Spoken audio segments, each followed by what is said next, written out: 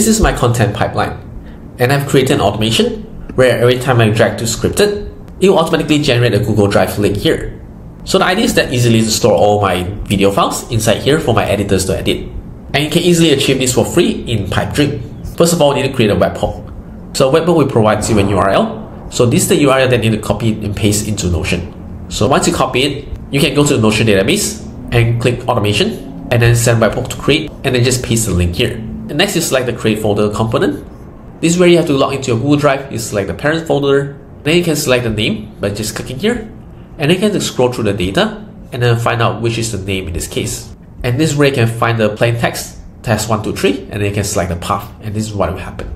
And the last step is just connect to Notion. You select the update page, log into Notion, and then select the database, and then the same thing, you just find the ID and the Google Drive URL, and you can deploy it.